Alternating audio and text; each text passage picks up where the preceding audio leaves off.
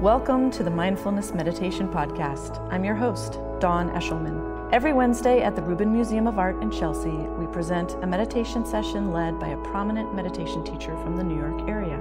This podcast is a recording of our weekly practice. If you would like to join us in person, please visit our website at rubinmuseum.org/meditation. We are proud to be partnering with Sharon Salzberg and teachers from the New York Insight Meditation Center. The series is supported in part by the Hemera Foundation. In the description for each episode, you will find information about the theme for that week's session, including an image of a related artwork chosen from the Rubin Museum's permanent collection. And now, please enjoy your practice.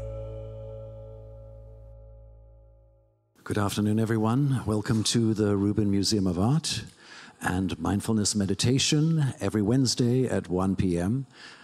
I'm Tim McHenry. I direct programs and engagement here, and today we're going to continue our theme for the month, which is the interesting dynamic between hopes and anxieties.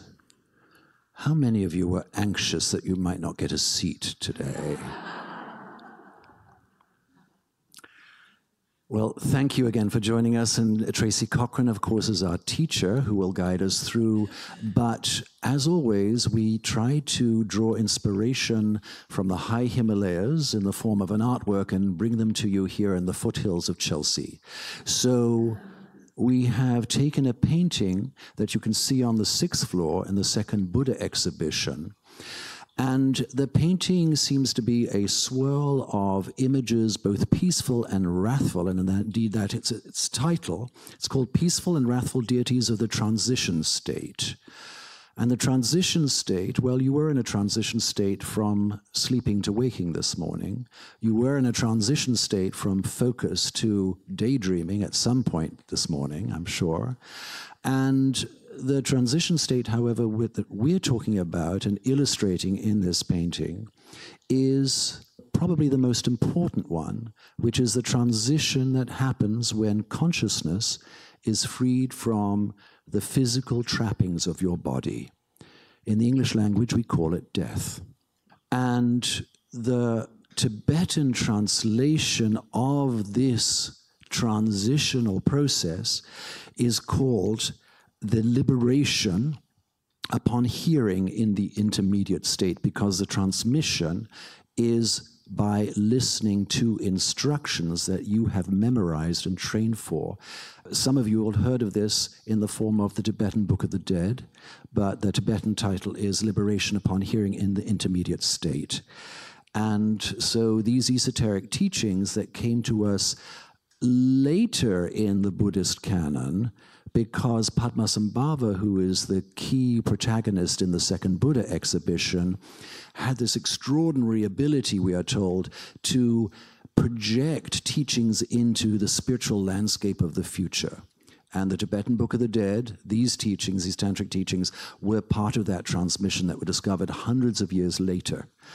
So that's why, although there's no tour scheduled for today, if you do make your way up to the 6th floor, you'll get the connection between these treasure revelations that Padmasambhava brought to Tibetan culture and elsewhere. So Tracy Cochran is a regular here, of course. Most of you know her. But for those of you who are new here, she's a writer and editorial director of Parabola Magazine, which has both an online presence at parabola.org, but also a physical presence in our very own gift shop upstairs if you want to secure a copy. She's been a student of meditation and spiritual practices virtually all of her adult life, and she can be regularly visited in Tarrytown if you want to make your way up to the Hudson River Sangha there in New York State. But also, if you want a more immediate access to her writings and her teachings online, you can find her both on Facebook and Twitter and tracycochran.org. But now we have the good grace of her presence here at the Rubin Museum of Art. Tracy, guide us through the transitions of hopes and anxieties, please. We need you. Tracy Cochran, everyone.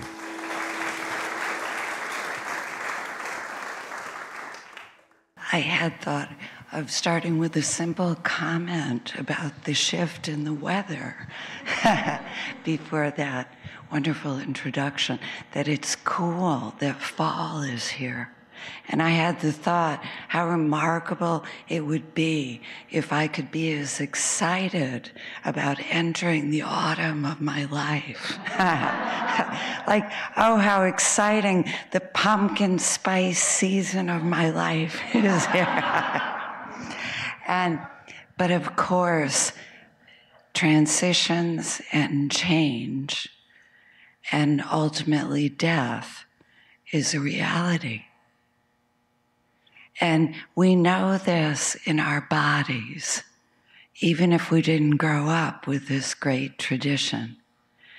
And I think most of us, myself included, we live each day preparing for what our anxieties tell us may come. We gird up. We live like warriors, like ninjas. Certainly in New York we do. We stay focused on our task at hand, whether it's making it to the Rubin Museum on time or any number of other tasks. We try to maintain a positive attitude. And for a time, we can feel as if we're really open and in receiving the rest of life. We're ready. And then that one unexpected thing happens. Have you noticed that? That one unwanted demand, that accident, that delay. And instantly, the body seems to shut down. The focus narrows. It's like shutters are closing and drawbridges are coming up, and you're an embattled little fortress in a world that's suddenly gone completely dark.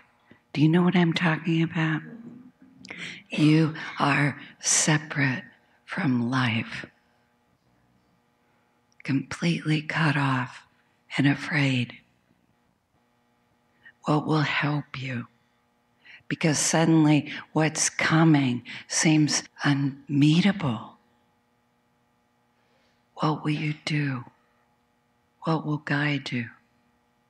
And then sometimes you can experience something that feels like just giving up. Have you ever been so anxious that you just finally exhausted yourself? You just, yeah, there are lots of nodding heads in here. Like, we know that one. Our thoughts have circled and circled and circled and circled, and our anticipatory anxiety has become so great that we're almost bored with it. And as we give up, we can sometimes glimpse a mind under that ordinary mind. A mind that's just an attentiveness, a responsiveness, a mind that says simple things like, I'll just deal with it when it comes. So that seemingly ordinary state is the beginning of something that we practice here when we sit, and something that is so beautifully elaborated in this work of art and all the sacred art here. And when in this one, it's what will meet us, light or dark. What will meet us? A glimpse of awakening, how things are, or simply a repetition of our familiar fears and defenses and thoughts. And I wanted to share a story from my life because I have a feeling it might strike a chord with you from your lives. We all have families. As Ram Dass said, if you think you're enlightened, go spend a week with your family. And one of my family members didn't just live like a warrior, he was a warrior. He was a commander in the Navy, and he flew jet planes off an aircraft carrier, like the aircraft carriers we so often see in the news. He had a PhD in plasma physics. He had super keen eyesight, which he needed because he could take off and land a jet plane in the dark in rolling seas. He was then a test pilot and in an astronaut's training program. We couldn't have been more different. I can't tell you what my Thanksgiving dinners were like between my brother-in-law and myself, where I was kind of an arch hippie. But then he got sick. He had cancer, and he began to die. And my sister, his wife, described visiting him at a hospital in Maryland, near where they lived. And he was on a floor with other people with terminal cancer, and he had a roommate, a man who had also been powerful in his life. And my sister described coming to the door one day and seeing two bald men, bald from radiation or chemo, sitting side by side in chairs, holding hands. And later she asked him, what was that about? So uncharacteristic of this warrior, this pilot, this brave and disciplined man. And he said, well, my friend, it was his anniversary, and he waited all day for his wife and daughter to come. He struggled out of bed. It was very painful, and was dressed in a dignified way, also a laborer, but they never came. So I got out of bed, which was also a great effort for him at that point, and I waited with him. And then he turned to my sister and said, I finally understood the power of kindness. He understood the power of courage. He understood at the end of his life other qualities. And I know you've seen this too, and you've seen it in yourself. Sometimes when death approaches, people who have been enormously difficult begin to soften.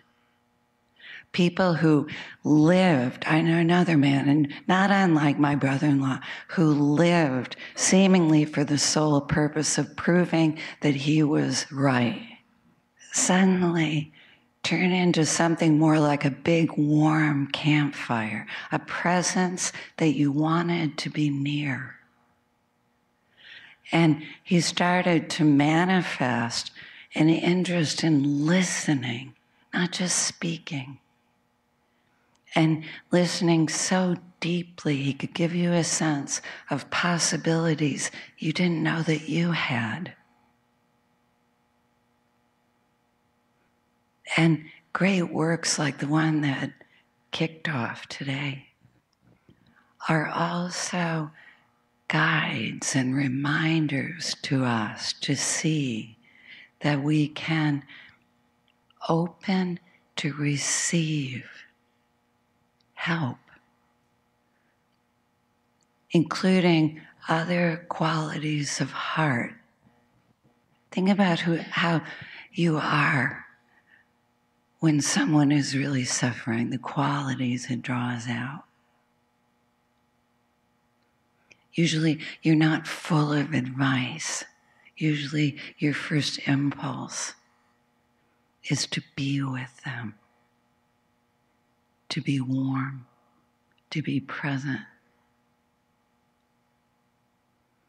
And I invite you to realize how strange it is that we rarely consider that this might be the same when we die.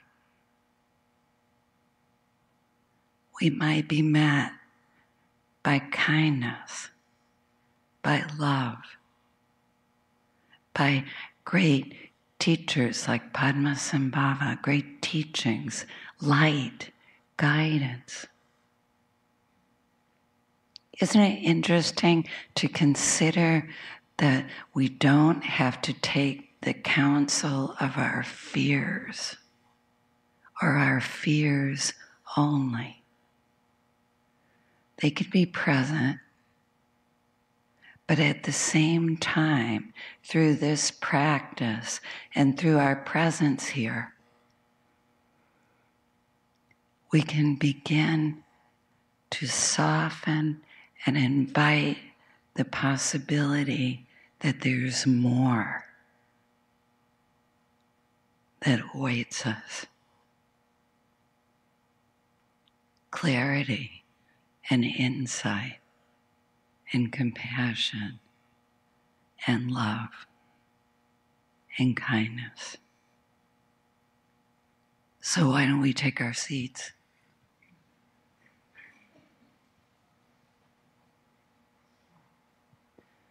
And we have our feet planted firmly on the floor, our back straight. Just noticing how it feels to land here, how it feels for the body to be here, without seeking to change anything. Just notice the body.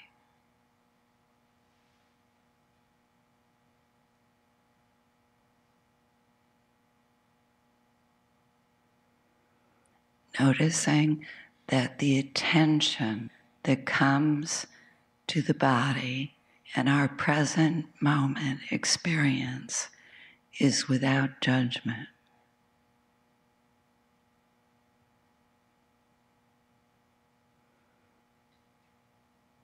It accepts what arises without comment or judgment.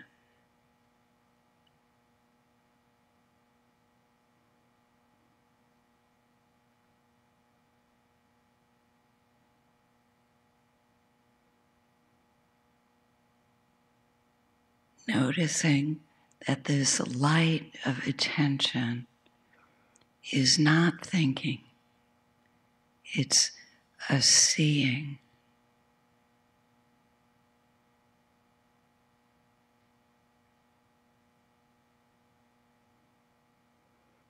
A seeing that isn't separate from acceptance, from opening to us as we are.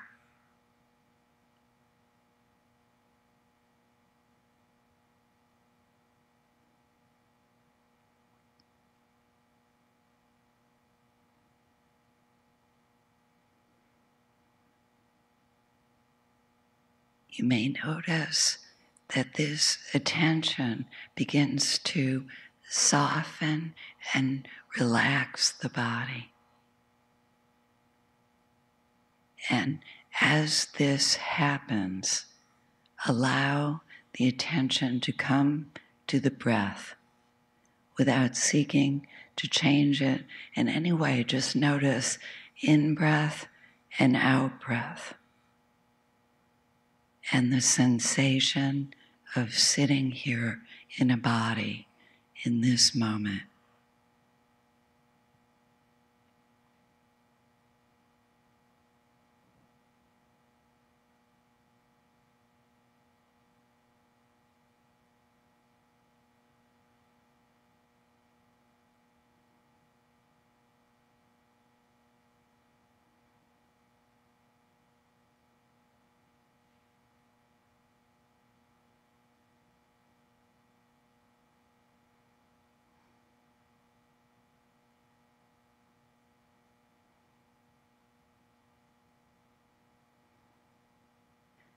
noticing thoughts, sensations, pictures in the mind, and letting everything be with no judgments.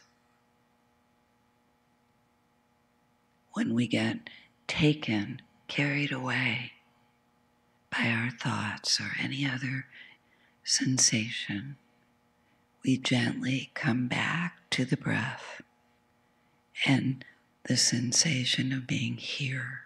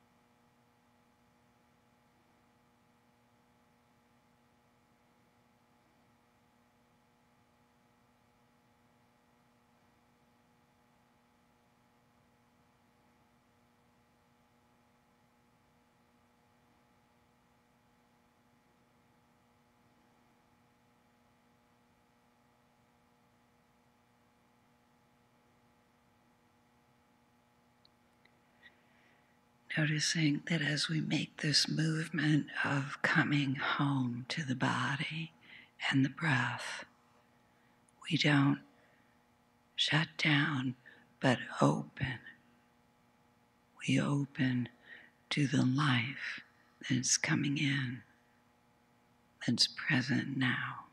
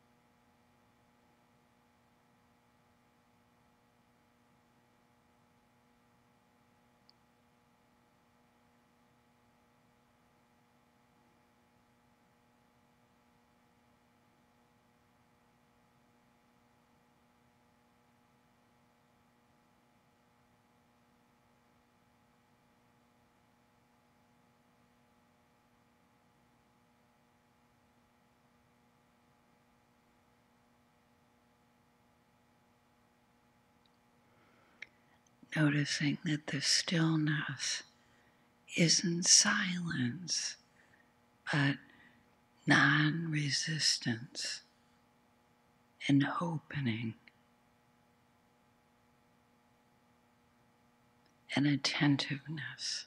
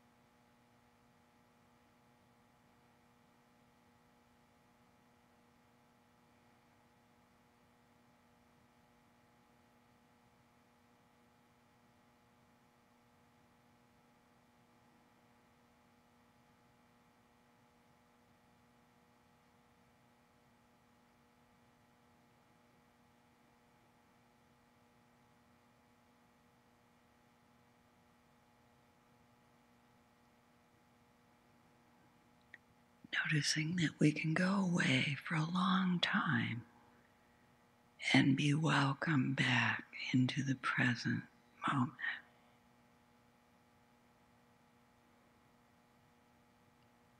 Welcome to a presence that's very alive.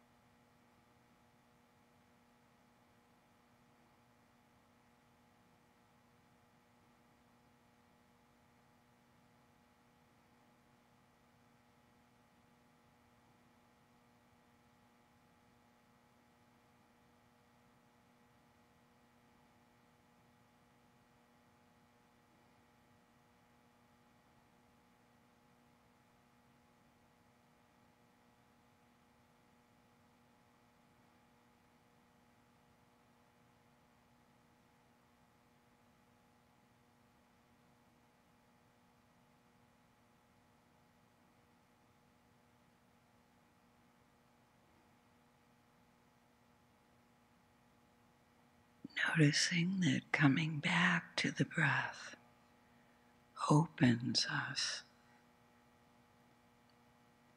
to a presence that's very vibrant, that accompanies us, that sees without judging.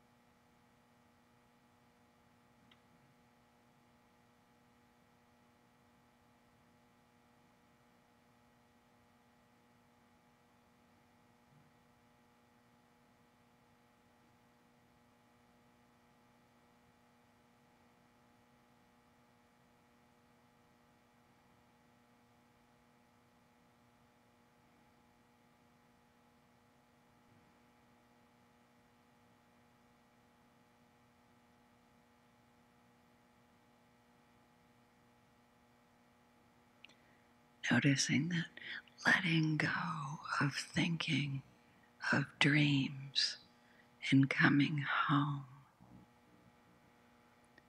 opens us to life.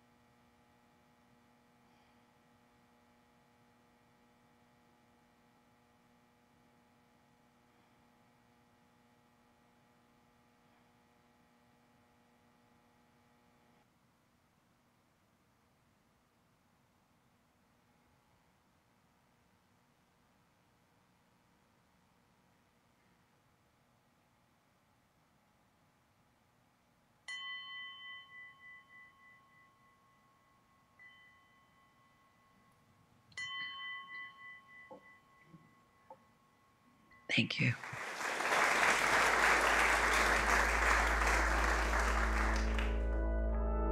That concludes this week's practice. If you'd like to attend in person, please check out our website, rubinmuseum.org/meditation, to learn more. Sessions are free to Rubin Museum members, just one of the many benefits of membership. Thank you for listening. Have a mindful day.